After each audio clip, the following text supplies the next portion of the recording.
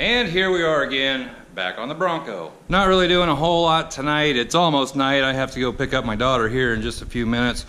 But tonight I'm gonna try to get this top off. I don't think there's much left to do. Just take the bolts out along the side, and I think this third brake light plugs in over here. Just remove the speakers out of there, and the other door, and there goes the heater.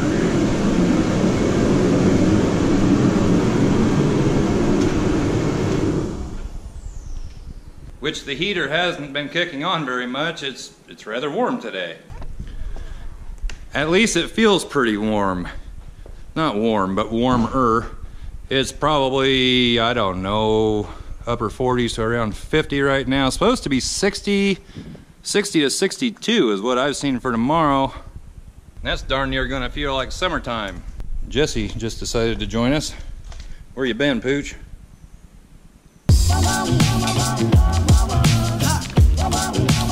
So anyway, like I was saying, I pulled those speakers out. Got all the speakers out now, so I have a few more put around the shop, which I think I may put some on this wall over here. I'm not real sure, but I may do that here after a while. But as far as removing the top, I think all I have left to do is to remove the bolts along the sides. Looks like there might be one right up in there. I think you have to take that trim piece off up there, and there's probably, I don't know, maybe 3 bolts, 2, 3 up in there, I suppose. And then I believe it'll just lift right up off of there. I don't know last time this top was off or if it's ever been off. Jesse, why don't you just stay out of there? It's getting a little messy. One other problem I'm having is getting the seat belts unattached from the floor. Over here on the passenger side, I actually snapped off a Torx bit inside the head of that. And that one over there, I don't think is going to come any easier. I did get contacted from LMC Truck, I think it was yesterday, and it sounds like they're going to send me a new passenger side quarter panel. That hopefully isn't damaged. I really can't believe that one came damaged. To me, it looks like it must have left the factory that way, because the outside of this box looks fine, and the great big box that was packed full of packing, it didn't look damaged at all. But either way, it sounds like they're working on sending me a new one. It said it should be delivered, I got an email from them, in the next 3 or 4 days. It's not like I need it tomorrow.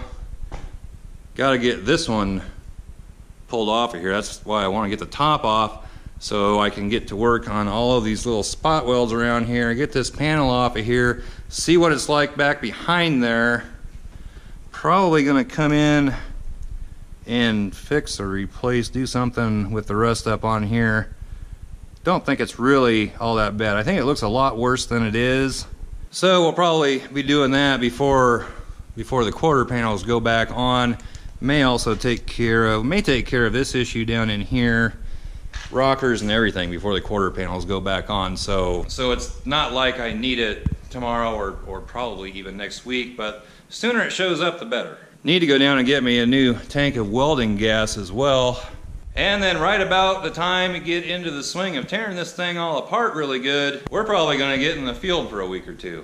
I was going to go down and look for a hood today, or maybe tomorrow since it's going to be warmer, but I thought to myself, don't really need a hood yet. Not going to need a hood for a while till we get the rest of this done. Not really any sense in having it just sitting around, probably fall over and get damaged or something. So I have to go pick my daughter up, and then I'm going to work on the Bronco. I'm going to work on these speakers too, but I'm going to try to get the top off of this thing tonight.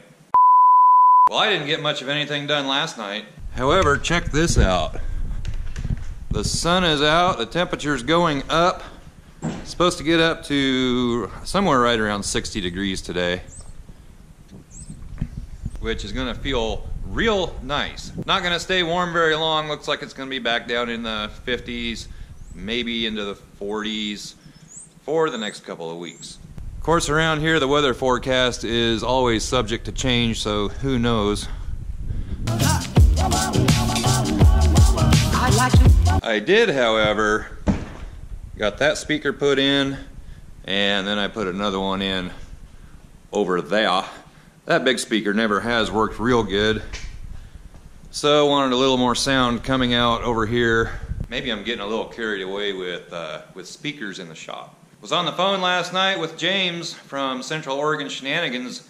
They're gonna have some Bronco stuff coming up real soon. I think they finally got that sorted out, and you'll have to tune into their channel to find out what all's going on with it. It's a 78 Bronco. He's been doing some work on a camp trailer that he bought.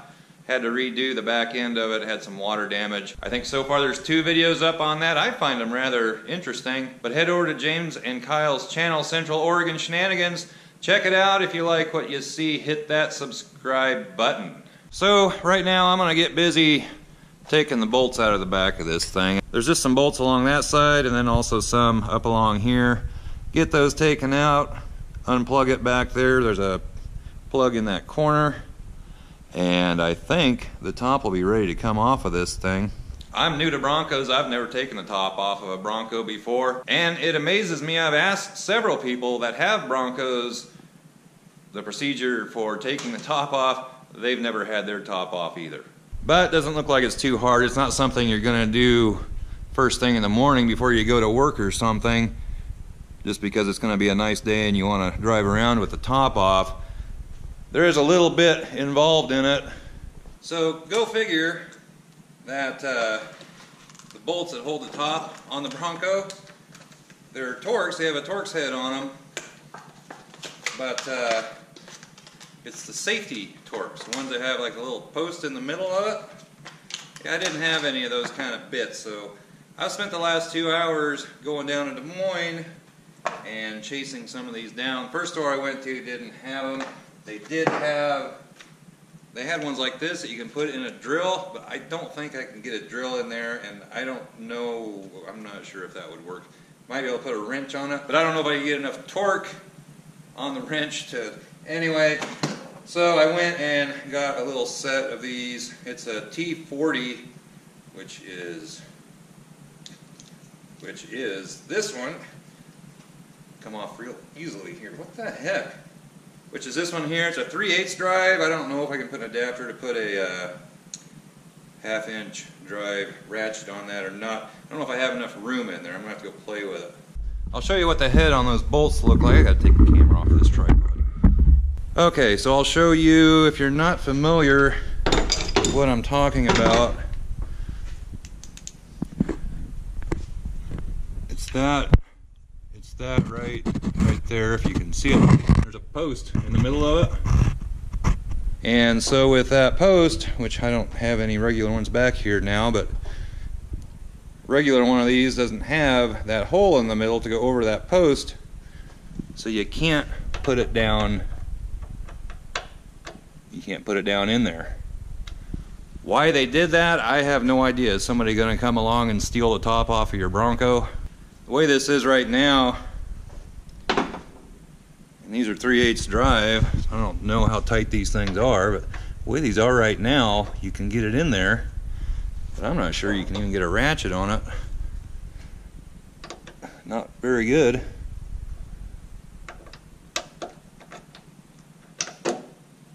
I guess you can.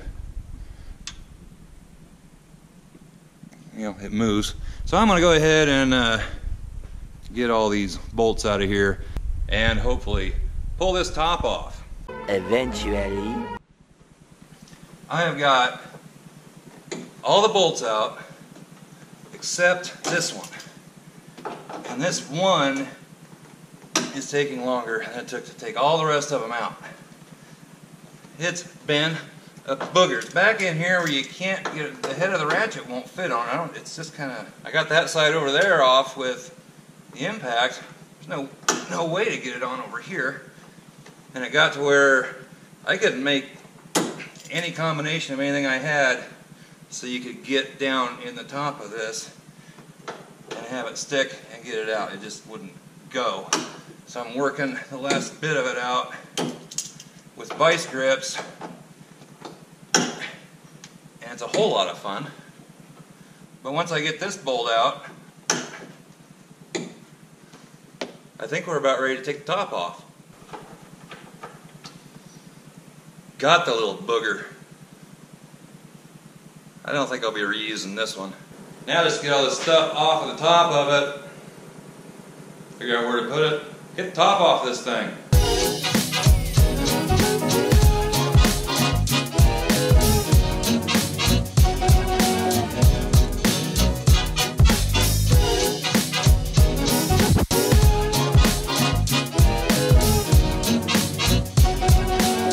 Well, we got her off, not off, but slid back off. And it really wasn't too bad. It was stuck down on the sides just a little bit. I could not pick it up, not from just grabbing onto it and trying to lift it up. I got under here with a screwdriver and just lightly pried up just every once in a while along here. And that popped it right up. It came up pretty easy after that. Then I got inside here and just stood up with my back up against the top, picked it up and moved it back this way. And to do that, you've got to get these little pegs right here. These, I assume they're just location pegs or something. You got to get them up out of the hole, and then you can bring it back here and just let it sit there. I read online that you can get these off yourself. Well, of course, you can get them off yourself. You can do almost anything one way or another. But I did read about a way that you can take these off yourself. They're not extremely heavy. I think like 120 pounds or something like that. But being the first time I've taken the top off of any Bronco, I think it might be best to get an extra set of hands, and then we won't have any trouble. I'd hate to see the thing crash to the ground. So I'm going to wait till I have an extra set of hands, get this off of the Bronco. We'll probably just take it over to the center part of the barn, stick it in there so it's out of the way, doesn't get damaged or anything. And then I can get to work on this quarter panel here. So it shouldn't be too long. I'll find somebody to come and help move this top off, and then I'll bring you back in. A few moments later. Well, the Bronco's looking a little different. Got the top off of it. After my wife got home, she helped me carry it over the other side of the barn there. I've been wanting to do that. Step over stuff here. And happy to see that it's not all rusted out anywhere. Looks pretty good. I think before we put the hardtop back on, might not be a bad idea just to replace the seals around here. They're not in bad shape. This one's a little bit right there. Don't know why. But I know you can get those, so probably wouldn't be a bad idea to do that. There's also a seal on the inside of the top. I guess it must rest along in here, and probably replace that one as well. So yeah, we got the top off of it. Wife came in and took a look at it and was like, it's so cute. Not sure cute is the right terminology for it, but it's her Bronco. So now the next thing we're going to do, I think I am going to pull this here quarter panel off, come in here, going to drill out all of these spot welds all around the perimeter of it, and I'm not even sure how this thing's held on up here. It looks like there's some spot welds back in here. No, there's spot welds. Yeah, you can see all the spot welds down along here that have to come off. They're on the inside here. There's a whole bunch of them here, and then they go down and across there. So that ought to be fun. Get this quarter panel off, and then we can fix all this kind of stuff. This should be able to be patched up pretty easily. I know there's spots like that that are pretty rusty crusty all the way through, but we'll just cut that whole thing out of there, put in some new metal, and that'll be fine. Plenty of work to be done, that's for sure. Probably going to pull the tailgate off of here too. I should have done that and just taken it over to the inside of the barn as well. Get it out of here. Gonna have to paint up the inside of it though. And then tear all this apart back here and get it repaired. But anyway, the top is off, and now we'll get the quarter panels off and get to work on the rest of that stuff. So that's what's going on with the Bronco, and now we can really start ripping into it and then turning things around, going the other direction, fixing the rust and making it look better. Also, send in your license plates. Let's get this wall all finished off here. Wouldn't take a whole lot to do that.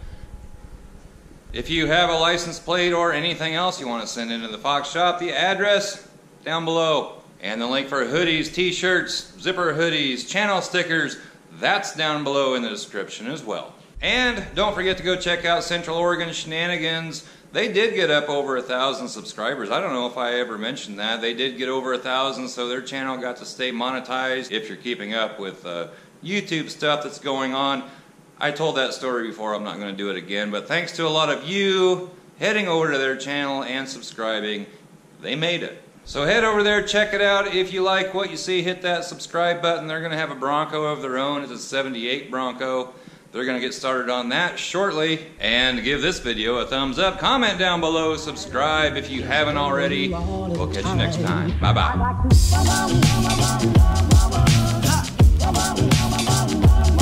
I like to